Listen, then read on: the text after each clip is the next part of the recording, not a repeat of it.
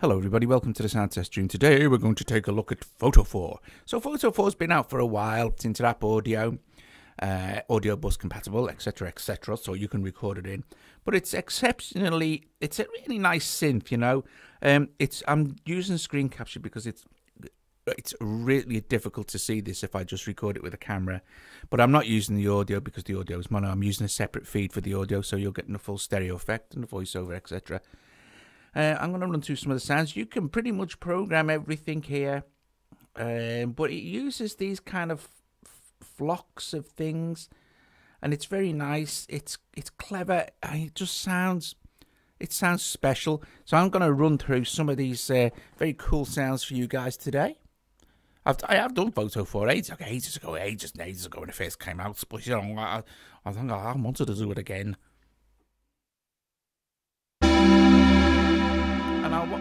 What I'll do is I'll make adjustments with the modulation wheel as well and play with the screen. We play with the screen affects the sound, and the modulation wheel affects the sound as well.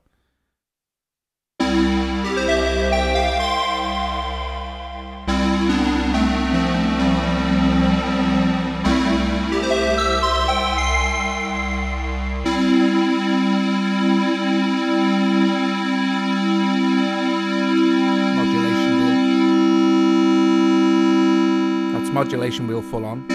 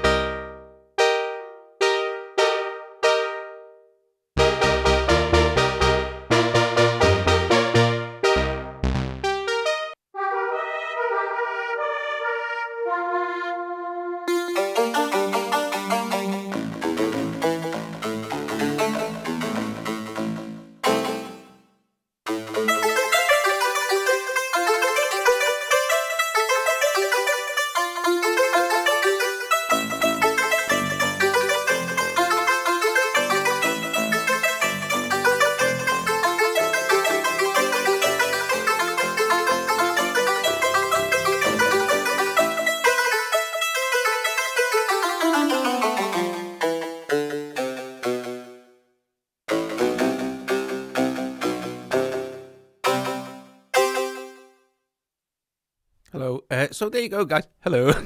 Where was I? Hello. Excuse me. Hang on a sec. I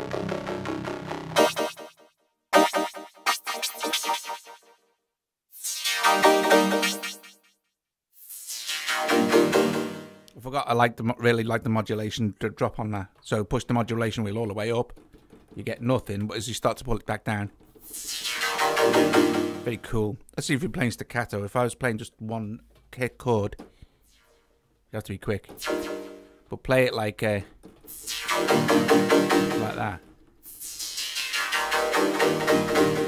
Very cool. Okay, guys. Anyway, so PHOTOPHORE. Yes, very, very nice indeed. Very cool synth. There'll be links in the description below. If you like the video, give a thumbs up. Subscribe to the channel. Consider becoming a patron. And I'll see you guys later.